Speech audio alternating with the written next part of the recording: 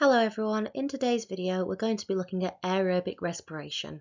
Our objectives for this lesson are to recall the word and symbol equations for respiration, and you need to be able to explain what respiration is, where it occurs and why it is important. What I want you to do is write down the title, the date and the objectives and then complete the quick task. So you should be able to remember from your reactivity and reactions topic, in a chemical equation, what are the products and what are the reactants and what does the arrow show? So pause the video here, title, date and objectives and complete the quick task.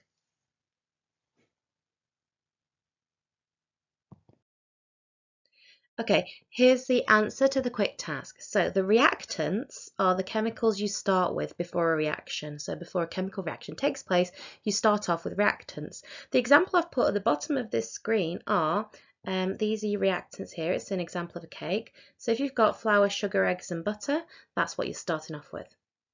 The products are the chemicals that you get at the end of a reaction. So in this example that I've given you, the product is a cake. And the other part of the quick task was, what does the arrow show? Well, the arrow shows a chemical reaction taking place.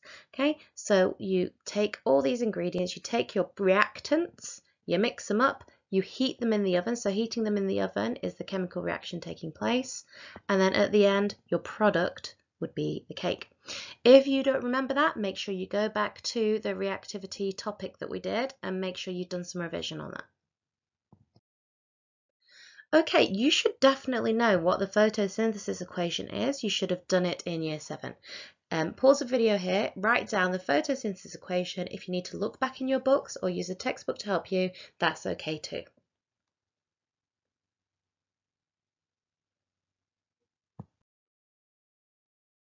Here is your answer.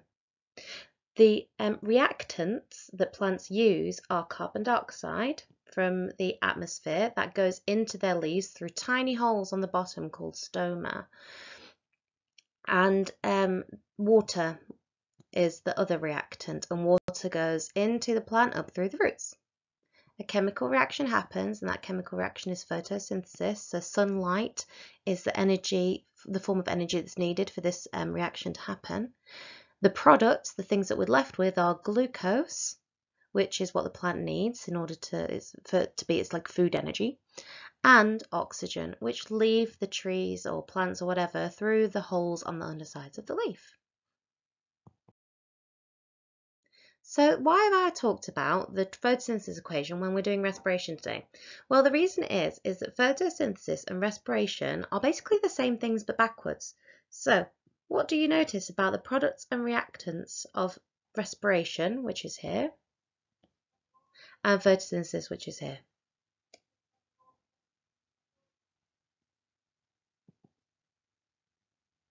Well, with respiration, we start off with glucose and oxygen. And with photosynthesis, we end with glucose and oxygen.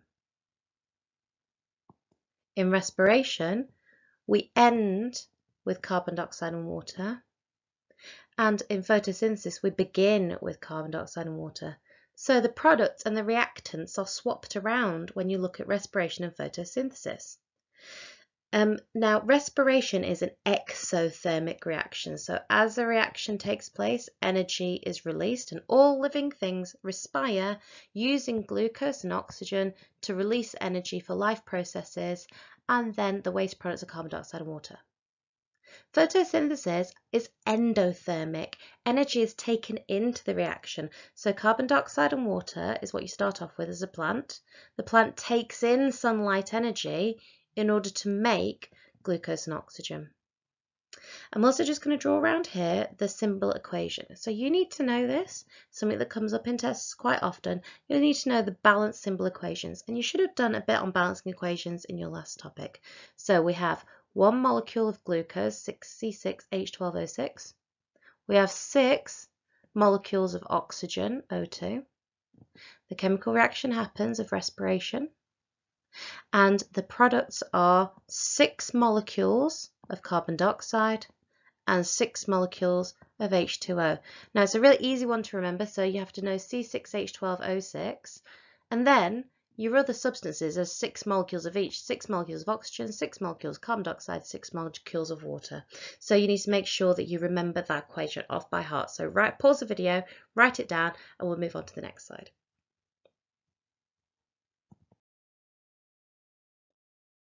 So the next thing I would like you to think about is, what do we actually use energy for? Have a look at these pictures and try to work out what energy is being used for in each picture. You can pause the video and talk about your answers if there's someone with you, or you can just have a think about it, or you can write some bullet points. Whatever you'd like to do, it's your choice.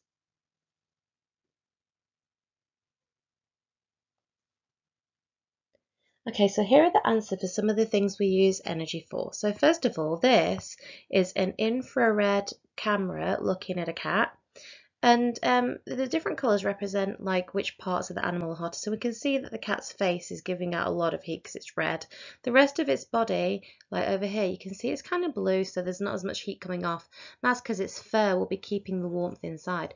So one of the things we use energy for is keeping ourselves warm. And that is in exothermic animals, so like humans, mammals, and birds. Fish and lizards don't make their own warmth.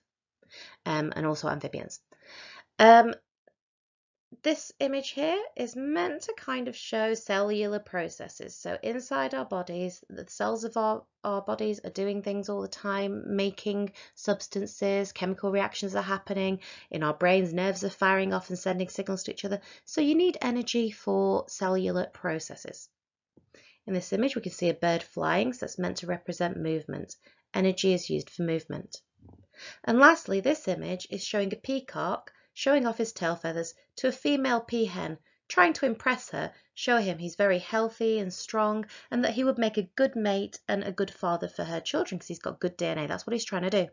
So energy is also used for mating, whether that's the mating process or whether it's the female would need to invest a lot of energy in producing offspring and laying her eggs if it's a hen. Or for example, if you think about pregnant people, they need to eat a little bit more food for the growing baby inside them. So those are the 4 main things we use energy for. What I would like you to do is write a sentence for each word below explaining how energy is used. So movement, reproduction, keeping warm, and cellular activity. If you struggle with any of these, use the textbook to help you or use BBC Bite Size. So pause the video here and complete your 4 sentences.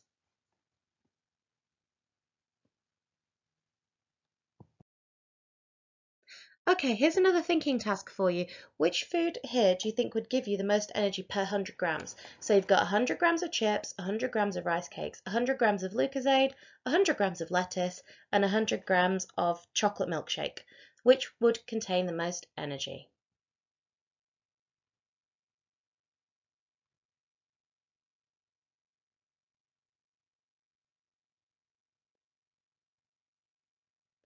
So the answer, normally when you look at food packaging, you can see how many kilocalories or kilojoules are inside that food item. And you can compare similar amounts because normally it gives you per 100 mils or per 100 grams. So the food that contains the least energy would probably be the lettuce leaf because there's not much sugar or carbohydrate in it. Now glucose, which is what we need for energy, which is what we need for respiration, comes from sugars and carbohydrates, okay? So the lettuce leaf hardly contains any.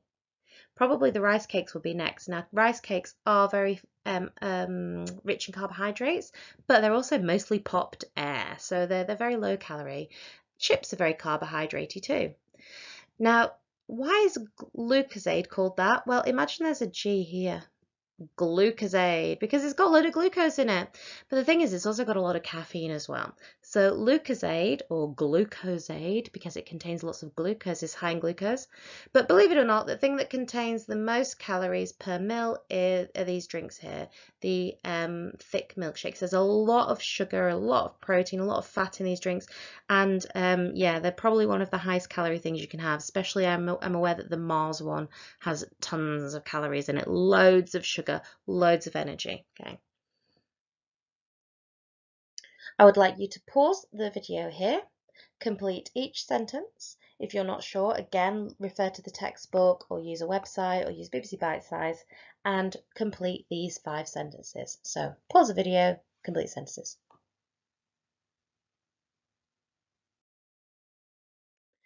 Okay, so here are the answers. As I've already just mentioned, glucose gets into our body by eating sugars and carbohydrates, and then we digest them. As you're already aware, oxygen gets into our bodies through breathing and gas exchange in the lungs. So oxygen from the air diffuses from the lungs into the bloodstream. When respiration occurs, energy is released. This means respiration is an exothermic reaction. Carbon dioxide leaves our bodies through breathing and gas exchange in the lungs. So this time, before we were saying oxygen diffuses into the bloodstream from the lungs, carbon dioxide diffuses out of the blood into the lungs, and then we breathe it out. And lastly, water leaves our bodies by exhaling. So if you breathe out onto a mirror, it goes steamy. Also by sweating, and mostly by urinating.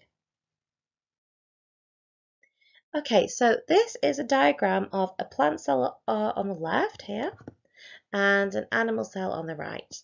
And the reason I've included these pictures today is because you need to learn about mitochondria. Now here it says mitochondrion because they've only labelled one. So the singular for mitochondria is mitochondrion. The plural is mitochondria. So mitochondria contain enzymes, and that's where aerobic respiration happens. And what happens is the things that the cell needs, so glucose and oxygen, diffuse into the cell and into the mitochondria, or this mitochondrion. A chemical reaction happens and energy is released, and then the waste products, which are water and carbon dioxide, diffuse out of the cell again. Okay, so mitochondria are the site where aerobic respiration takes place. I would like you to write down these keynotes in your books and fill the gaps in using the words at the bottom of the screen. So pause here and complete the task.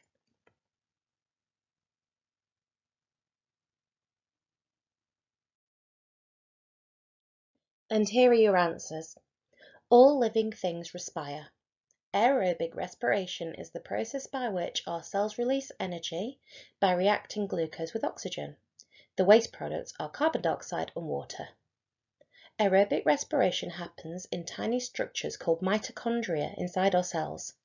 Cells that need to release more energy, like muscle cells, have more mitochondria. Okay, so I just want you to recall how substances move around the body. You would have done about this before. So first of all, where do we get oxygen from? Well, we breathe air in through our lungs, okay? And this is an amazing drawing of a pair of lungs, okay? And when we breathe in air, and the oxygen from the air diffuses into our bloodstream. So let's just draw a red line to represent the oxygenated blood coming from the lungs to the rest of the body. And in our body, we have lots of cells, and all the cells in our body, whether it's brain cells, muscle cells, cells surrounding the lining of your stomach, the cells that make up the layers in your body like skin, all of them are respiring and releasing energy and carrying out cellular processes, okay? The other thing that these cells need is glucose. Now, if I draw a picture of the digestive system, so let's just pretend that this wiggly thing here is your small intestine. The blood also carries glucose from the small intestine, and it picks up oxygen from the lungs, and it carries those things to the cells, okay? Now, when the cells respire, they take the oxygen and they take the glucose, they use those, and they also make some waste products they want the blood to take away again. The waste products they make are carbon dioxide and water. So next let's have a little pair of kidneys. I'm going to draw them in green for no apparent reason. So here's a kidney and here's a kidney. And now the blood is deoxygenated. Now, when blood is deoxygenated, it doesn't actually turn blue. It kind of turns a browny reddy colour rather than a bright red colour. But in textbooks, we just draw it as blue so that you can tell the difference between which blood has oxygen and which blood hasn't. So the blood is now moving towards the kidneys, okay? And the blood is carrying carbon dioxide and water. The water will be removed by the kidneys and the carbon dioxide will be removed by the lungs, okay? So how do substances move around the body? By the blood, okay? Now, there's one important thing you need to know about this, okay, about the blood, right? And I want you to draw this and write down the sentences. Now, let's say this is me zooming in on one of the smallest blood vessels in our body, a capillary. Okay. Now, if you've ever seen, I don't know, like glittery nail varnish, imagine you've got some clear nail varnish and it's got red glitter in it. The clear liquid part is kind of like the plasma of our blood, and the plasma of our blood is a liquid that the red blood cells and other blood cells float around in. So this yellow that I'm drawing here is meant to be a liquid, okay? And the red blood cells are suspended in this liquid. So, you know, if you prick your finger or if you hurt yourself, blood just looks like a red liquid, but actually it's a yellow liquid with little red bits floating in it. It's just that you can't see that with the naked eye. You'd have to look with a microscope. Okay, so the red blood cells are what carry oxygen, and the plasma here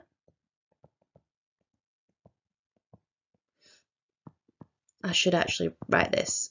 Oxygen carried by red blood cells. The plasma is a liquid, the blood plasma is a liquid that substances can get dissolved in. So carbon dioxide is carried in the plasma, water is carried in the plasma, and glucose also is soluble, it dissolves, and it's carried in the plasma, okay? So oxygen is carried by the red blood cells, carbon dioxide, water, and glucose carried by the plasma. So can you please draw this diagram in your books, label it up, and make sure you've written those two sentences down.